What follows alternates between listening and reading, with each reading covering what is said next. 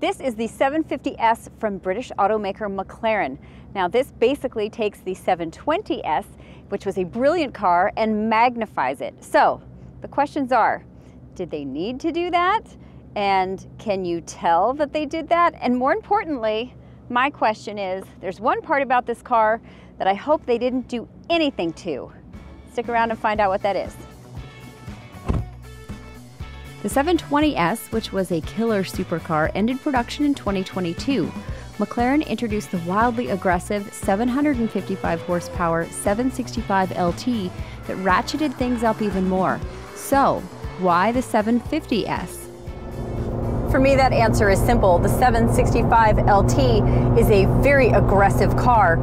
I might even call it brutal in every way, from the chassis to the suspension, the handling, every part of it. To me, the beauty of these cars is that you actually have the ability to drive them. So unless you are driving on a track all the time, the 765 LT just wasn't something that I would probably enjoy driving on the road or would want to spend a tremendous amount of time in. What the 720S did so well was give you so much of that epic performance while still being palatable to drive, even as a daily if you wanted. So where does the 750S land on the spectrum? I am so happy that I get to tell you. Right behind your head is a 4-liter twin-turbo V8 that turns pretty much the most expensive gas that you can buy into a delightful noise. It pushes out 740 horsepower and has an impressive 590 pound-foot of torque that comes in full bore at 5,500 rotations. That's 30 more horsepower and 22 more pound-foot of torque than the 720S featured. Can the average bear feel that increment when you're already talking about monster power numbers? Look, if you're Tom Brady with a football, you could probably tell the difference of the PSI by like 1/100th of a decimal point. I'm not sure that I am that fine-tuned to know the difference between 30 horsepower in a car like this. Listen, I thought the 720S was perfectly well powered, and I feel exactly the same way about the 750S. This engine pulls, then pulls more, and then pulls even more. I got this thing up to 130 miles an hour and still realized I wasn't close to redline and my foot wasn't on the floor. It wants you to give it the beans. Nay, it demands it. And when you do, it explodes. Passing somebody, they won't even have time to blink or know that you're doing it before you are completely around them. This thing is a complete rocket.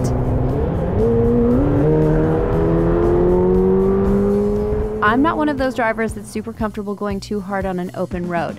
For those who are, the top speed is 206 miles an hour. But suffice it to say, if you're a track animal and you're looking for something that could light your hair on fire on the regular, this car is more than up for it. When it comes to managing that extra power, McLaren leaned into the 765 LT and pilfered the shorter gearing ratios from its 7-speed dual-clutch transmission. But that doesn't necessarily translate into quicker 0 to 60 times.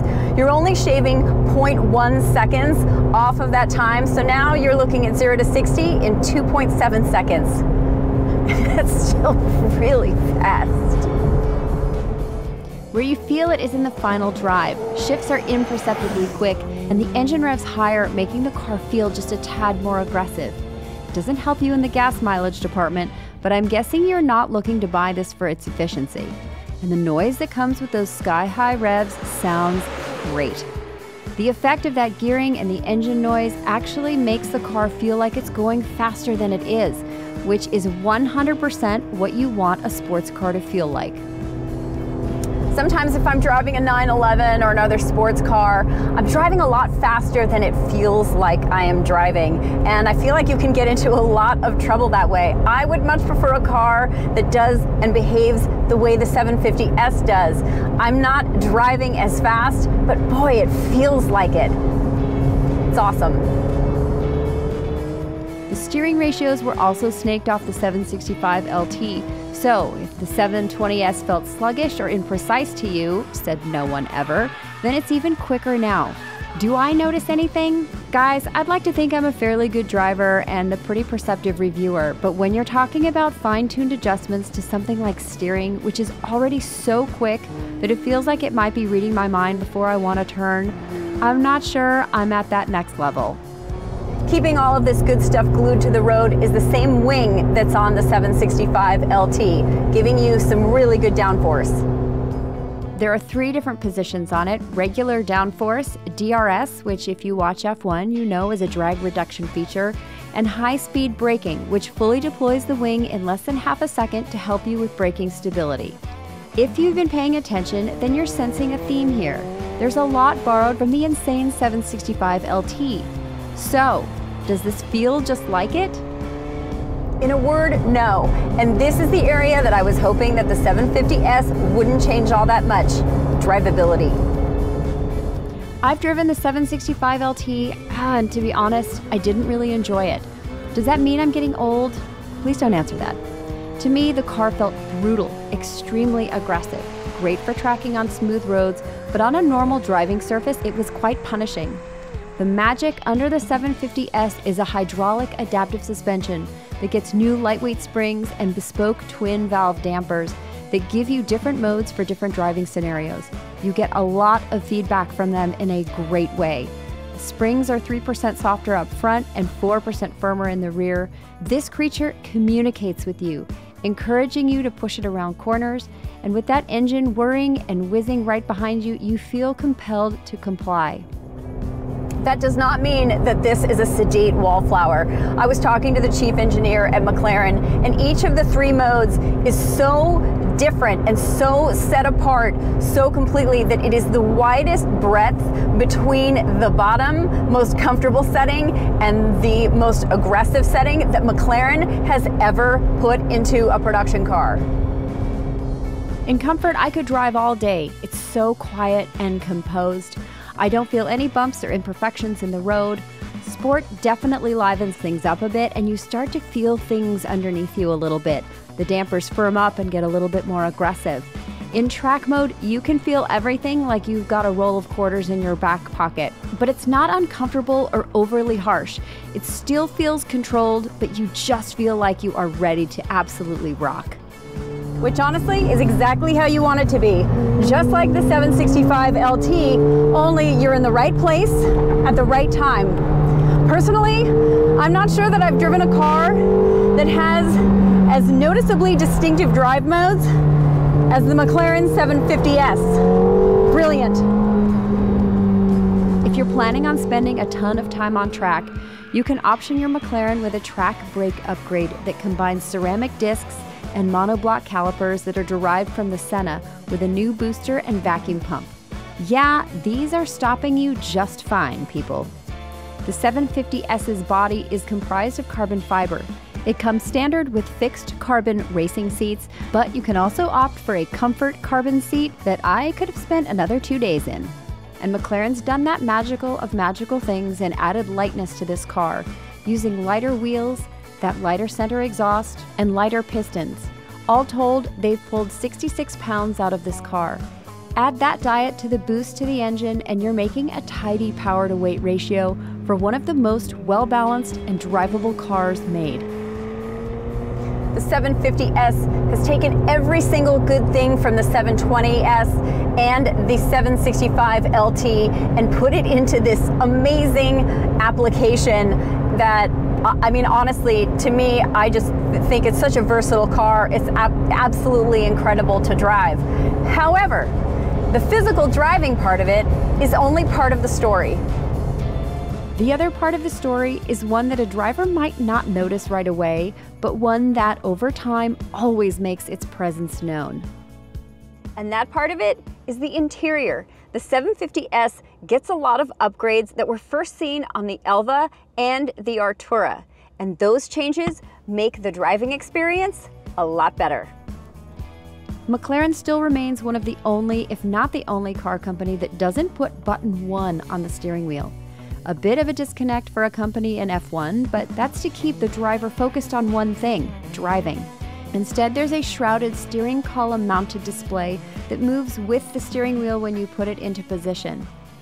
This new setup is going to help drivers see things a lot more clearly, especially for a taller driver. I have a really long body, and for me it really does help to have all of your gauges kind of front and center. Now, these two controls right here are really nice and handy. This one will control your suspension settings. This one is for powertrain. You also have a button right here to turn off stability control, and this is to switch into manual mode. All of these elements to me are so much better than having things clustered on the steering wheel. Like in a Mercedes, you have the haptic feedback that if you brush your finger against accidentally, it's going to change all of your settings. So I really like what McLaren have done here. This really does help you just focus purely on driving. A new button called Speedy Kiwi allows the driver to set up suspension and engine preferences and toggle between two different drive setups. So if you're on a bumpy road and you have it set to Comfort, then with the touch of a button, switch to Sport Comfort or Sport instantly. And again, the feeling between those modes is so marked. If you're in track mode and you put it into Comfort, it's like the road under you completely disappears. It's absolutely insane. Yes, sorry, I'm gushing about how this thing rides again, but I don't feel like it can be overstated how incredible it is. Okay, back to the interior. You'll get a new 8-inch touchscreen with much improved graphics that's oriented toward the driver, and you do now have Apple CarPlay connectivity. That is a new feature. Android Auto, unfortunately for those who use it, is not available. There are some additional safety features that you can get on your 750S, including front and rear parking sensors, a 360-degree camera, which is a huge bonus because visibility, while it's not the worst, isn't completely your friend. And this one is important for normal person driving. A front-end hydraulic lift system so you're not scraping that new extended front splitter. It lifts in 4 seconds. That is 6 seconds faster than it did on the 720. Other than those elements, the exterior really doesn't change all that much.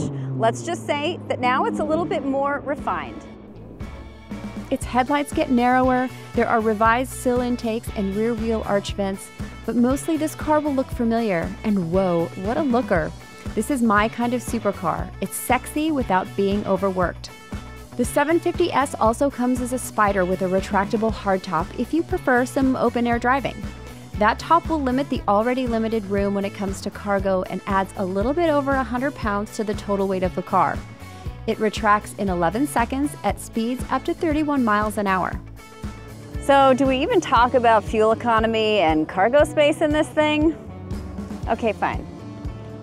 There you go. Here's a peek at the front trunk while we show you gas mileage numbers. If you're curious how much the 750S costs, well, it's $331,740 for the coupe and $352,740 for the Spider. Those both include a $5,500 destination charge. What else could you buy if you had that kind of money? A Ferrari 296 GTB, the Maserati MC20, a really sick 911 variant, and that Lamborghini Sterrato looked pretty rad. Or you could buy a used yacht, a Cessna 350, those are pretty quick, or you could even snag a house, depending on which city you live in. The 750S comes standard with Pirelli P0s, but you can also get it on Corsas or the extra sticky Trofeos as an option. And let me tell you, if you're spending any time on the track, then pony up for the Trofeos. Like Mother Teresa, those tires make a difference. The engineers at McLaren did exactly what I hoped they would do. They took the 720S and they made it better. They sharpened the driving dynamics, they greatly improved the interior, and they kept it a very drivable car. Look, I'm like most people, I will never be able to afford something like this, but if I was cross-shopping, you can bet this one would 100% be on my list.